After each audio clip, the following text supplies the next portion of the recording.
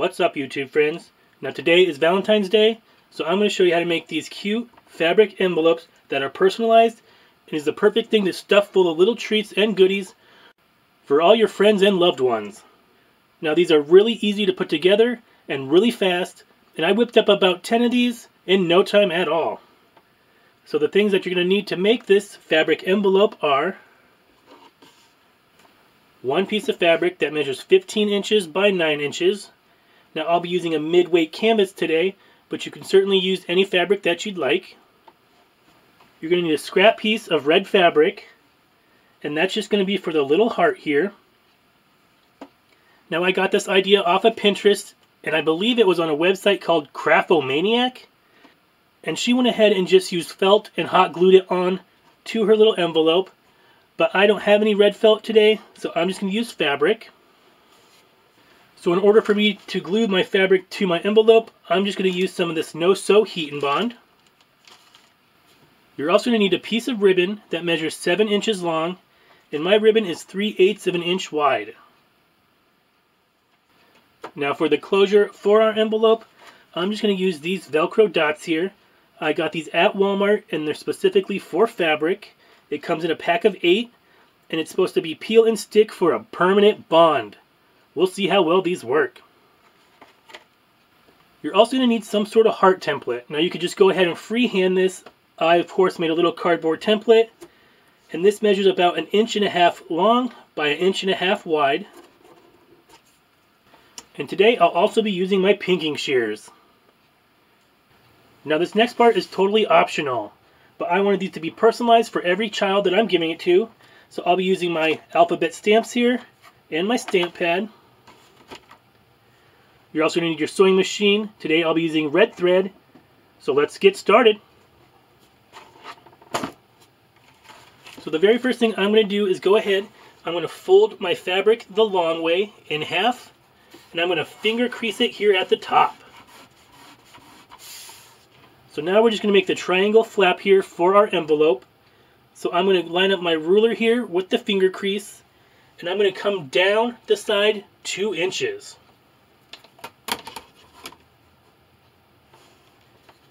And cut it off.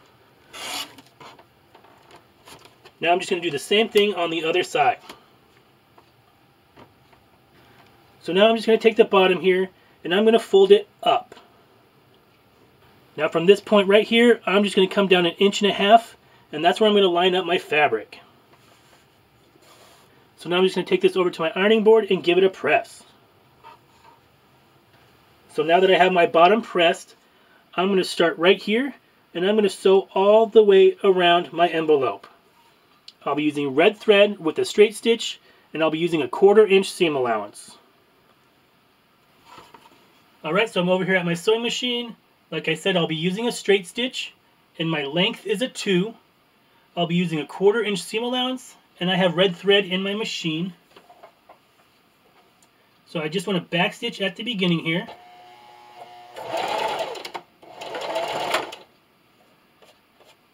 And continue to sew.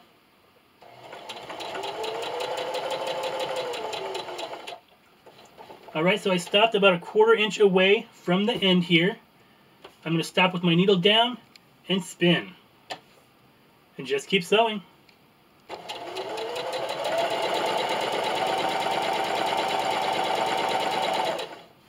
Alright, so when I get to my point here, I can still see where I did the finger press.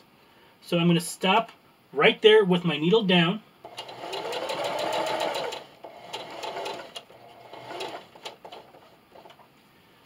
I'm going to raise my presser foot and spin. And now I'm just going to continue to sew all the way around till I get back to the end.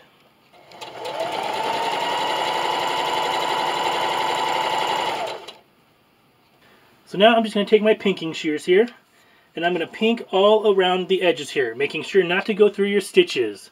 That'll keep the fabric from fraying, and I also like the rustic look.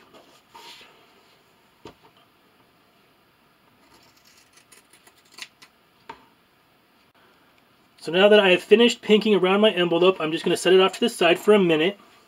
And I'm going to grab my piece of scrap red fabric. Now this really doesn't have a right or wrong side, but if you're using a print or something like that, you want the wrong side facing up. I cut a piece of my heat and bond that'll fit my red fabric. And there's a glue side and a paper side. So I'm going to lay this glue side down. And I'm going to iron it per the manufacturer's instructions, which it just says to iron it for 8 seconds.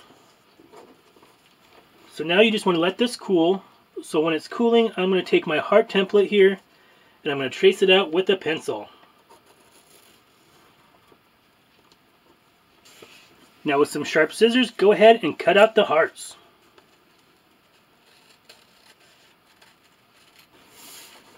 So I have my heart all cut out here. So now I'm just going to fold down my envelope flap.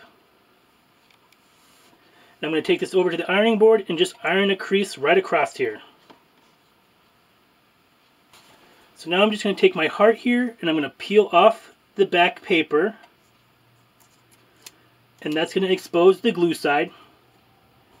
And then I'm just going to line it up with the point of the heart with the point of my envelope. Now I'm just going to eyeball it. That looks good to me. And now I'm just going to hit that with my hot iron for 8 seconds. That's going to glue the heart to my fabric. So once I have my heart glued down here, I'm going to open up my envelope again. And I'm going to get my 7-inch piece of ribbon. I'm going to fold it in half. And I'm going to place my ribbon right here by the fold. And I'm going to come in about a 1/2 inch and pin. So now I'm just going to take this back over to my sewing machine, and using that same straight stitch, I'm going to attach my ribbon. Now my seam is only going to be about a 1/2 inch long, and I just like to back stitch 2 or 3 times just to make sure it's secure. Alright guys, if you can see that, that is where my stitch line is for the ribbon. Now at this point, I think they look cute as is. You can go ahead and add your Velcro dots, fill it with candy, and deliver it to the children. But I have a few of these to make, so I want to personalize them. So what I'm going to do is go ahead and open up my envelope here. Now I'll be using a piece of cardboard here just so the ink doesn't run through to the other side. And I decided that I wanted to put the child's initials here at the bottom. So I'm just going to get the initials here. And just to make sure my stamps are nice and straight, I'm going to go ahead and put a rubber band around them. Now I'll be using black ink. I think this would look just as cute with red ink, but my red ink dried out. So now I'm just going to stamp my stamps in the ink. And now right onto the fabric. Just like that. So now I'm just going to remove my cardboard here and grab my Velcro dots. So I'm going to take one of the hook pieces and one of the fuzzy pieces, and I'm going to put them together. Now I want the fuzzy piece on the flap here, so I'm going to put it right where the heart is. And this stuff is really sticky. I'm just going to close my envelope and press down. And now our Valentine's Day fabric envelopes are complete. The next step you want to do is go ahead and fill it up with goodies. I hope you give this video a try.